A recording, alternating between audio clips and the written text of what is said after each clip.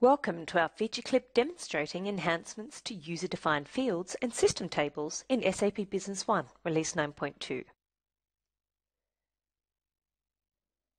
When adding a user-defined field to an SAP Business One table, you can now link it to a system table, which allows you to create new and flexible business scenarios.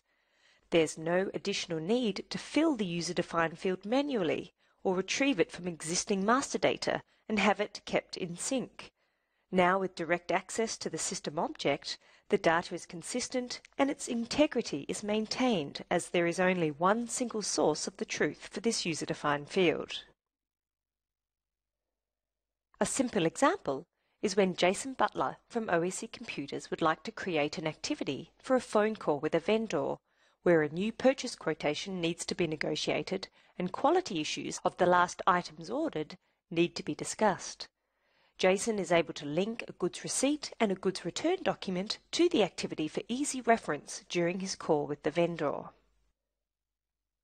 So let's see how this is executed in SAP Business One, Release 9.2. We're now logged in to SAP Business One, Release 9.2. Jason's initially going to navigate to Tools,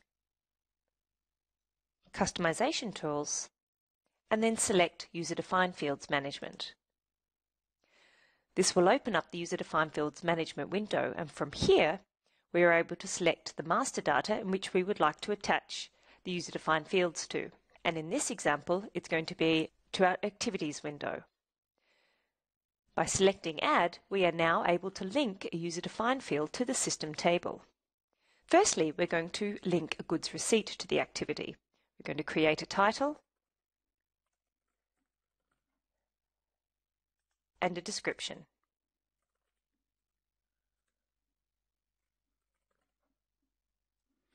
We're then going to select our validation, which is linked to entities. Here we then have the ability to link to a system object, set linked table, or link to a user-defined object. We're going to link to a system object, and from here we can select the system object as our goods receipt.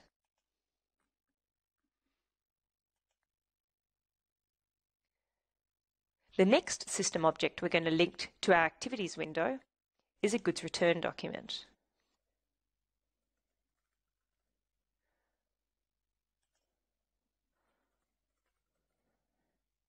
Again, we select the appropriate validation and we select our correct system object.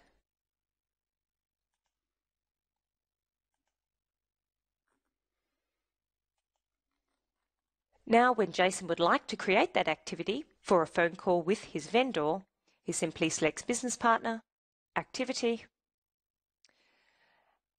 and if we go to View User-Defined Fields, we can see that our goods receipt and our goods return has been linked to this particular activity window. So now when we select our Business Partner code, in this example, it's going to be Vendor Far East Imports.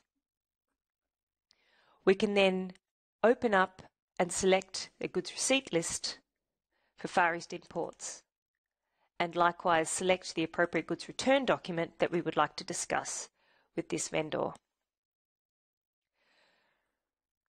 So when Jason adds the activity to his calendar, when the phone call takes place, he will be able to immediately drill down and review the goods receipt and goods return information as a reference during his call with the vendor. This is a very simple example of how you can now link a user-defined field to a system table, allowing you to create new and more flexible business processes.